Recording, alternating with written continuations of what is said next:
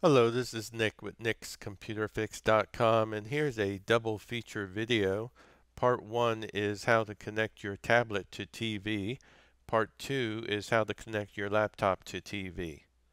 Okay, let's go ahead and move forward with Part 1. Okay, to start with, you're going to need a few items. The first is an HDMI cable or a USB to HDMI adapter. You're also going to need a tablet and a TV. I picked up this mini HDMI cable type A to type C from Big Lots for $10, and it fits my tablet. Let me go ahead and unbox this and unwrap it quickly.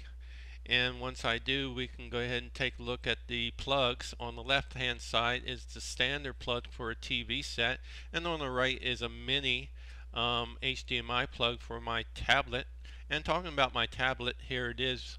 It's a Hisense Serial 7 Pro, and it has both a USB and HDMI port included with it.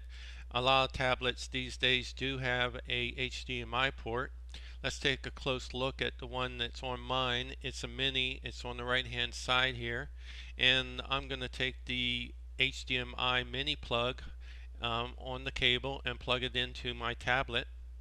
And once done, I can go ahead and flip it over, put it down on the table here, grab the other end of the HDMI cable, which is the standard HDMI plug, and let's go over to my TV set, where I'm going to go ahead and use the HDMI port on the side of my Vizio TV, and I'm going to grab the cable and go ahead and push it in and double check to make sure it's firmly seated. And once I've done that, I'm going to go back over, and I've already powered up my tablet with the HDMI cable plugged into the mini connector on it. Now, before we do anything else, pick up your remote on your TV set, find your input button so that you can select the proper port on your television set. And mine happens to be HDMI 2, and that's the one I've just gone and selected. And once I've done that, as you can see, it does display the same Android home page that's on my tablet.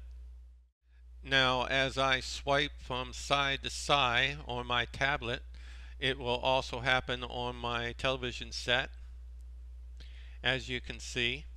And if I go ahead and go to my apps screen on my tablet, I can see it on my television set as well. And the response is no delay at all. It's practically instantaneous, and as you can see, I can also utilize a internet browser. Okay, to accomplish this task, you're going to need 4 items. The first one is a HDMI cable that's at least 6 feet in length. The next item is going to be your remote control for your widescreen TV, and you will need your laptop and of course your widescreen TV as well. Okay, now that you got all the items that you need for this project, go ahead and grab your laptop and locate the HDMI port on your laptop, most likely on the side. Go ahead and grab one end of the HDMI cable, and we're going to insert that into the HDMI port on your laptop.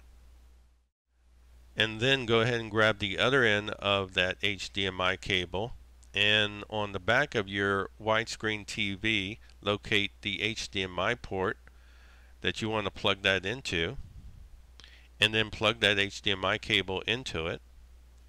Once that's done, more than likely you'll see no signal on your widescreen TV. You need to grab your remote control and push the input button and select the HDMI as your input.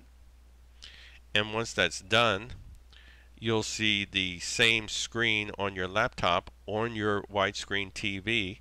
In my case, I have the Windows 8.1 start screen being displayed on my widescreen TV and my laptop at the same time.